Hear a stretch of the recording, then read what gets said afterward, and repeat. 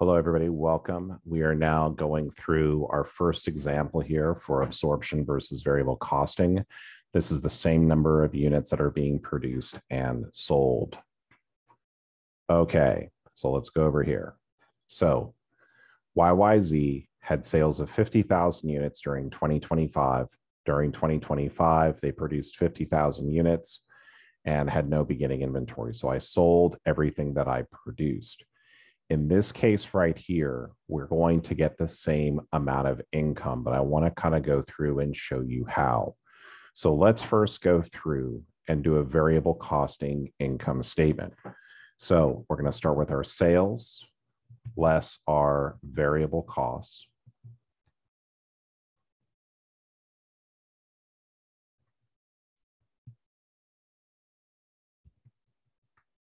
And this is going to get us something called our contribution margin, less our fixed costs. And this is going to give us our net income under variable costing. Okay. So right over here, I sold 50,000 units. Okay, so I had sales of 50,000 units. My per unit over here is going to be $339. So that was my selling price per unit. So under variable costing, my total sales are going to be 50,000 times 339, or roughly right over here, 16,950,000. Now, if I sold 50,000 units, I have to take 50,000 units to my cost of goods sold. Okay, so this over here is going to be 50,000. But now what I need to go through and do is I need to come up with my per unit for my variable cost of goods sold. Let's talk about what goes into our variable cost of goods sold. So under variable costing, my variable cost of goods sold is going to be made up of three different things. My direct materials, my direct labor, because both direct materials and direct labor are variable in nature. My variable overhead. Well, over here, I'm trying to do this on a per unit because I sold 50,000 units. My sales price per unit was $339. So I have to figure out my variable cost per unit. So over here, my direct materials were 40 per unit. Direct labor was 50 per unit. And I'll just make this a little bit clearer for all of us. Now, my total variable factory overhead was 1.5 million, but this is not a per unit number. To figure out what my variable factory overhead per unit is going to be, I'm going to take my total variable factory overhead. I'm going to divide it by 50,000 units produced. So when I take 1.5 million, I divide it by 50,000, which are my units produced, I'm going to get $30 per unit. So under variable costing, I'm going to get a total over here on a per unit of 120. Now, what about fixed factory overhead? Do I want to take $4 million and divide it by 50,000? The answer to that is no, not for variable costing. Because of the fixed factory overhead, we're going to go through and expense that immediately. So my variable cost of goods sold is going to be over here at $120 per unit. Okay, so now, do I have other variable costs though? And the answer is I do. I have sales commissions. So my sales commissions is also a variable cost.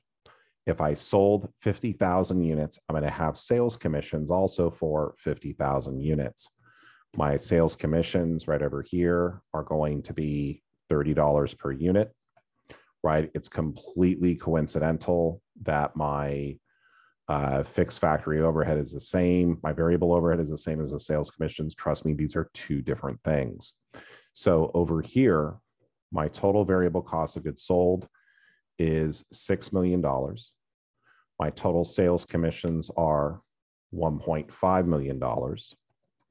And so my total variable costs are going to be over here at 7.5 million. So my contribution margin is going to be my sales minus my variable costs, or $9,450,000. Now for my fixed costs, I have my fixed factory overhead. My fixed factory overhead is $4 million. My fixed SG&A is going to be $800,000. Okay, so over here, my total fixed costs are going to be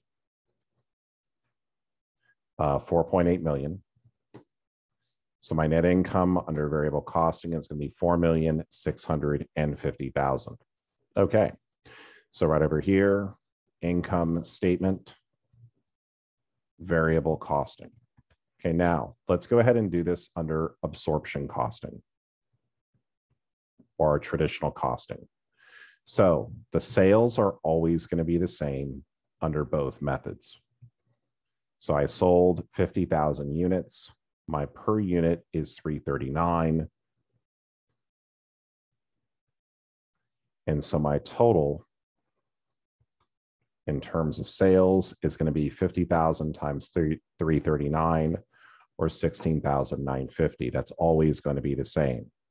Now, for my cost of goods sold, I sold 50,000 units, so I need to take 50,000 units to cost of goods sold.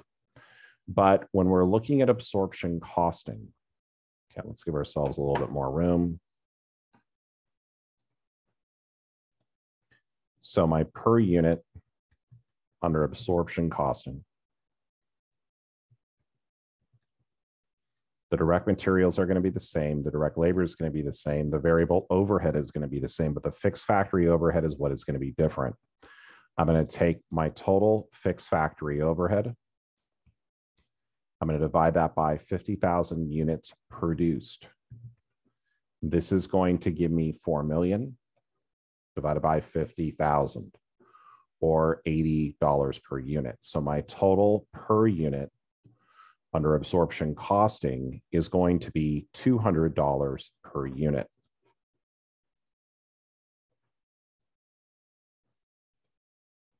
Okay, so my total cost of goods sold is going to be 50,000 times 200 or $10 million.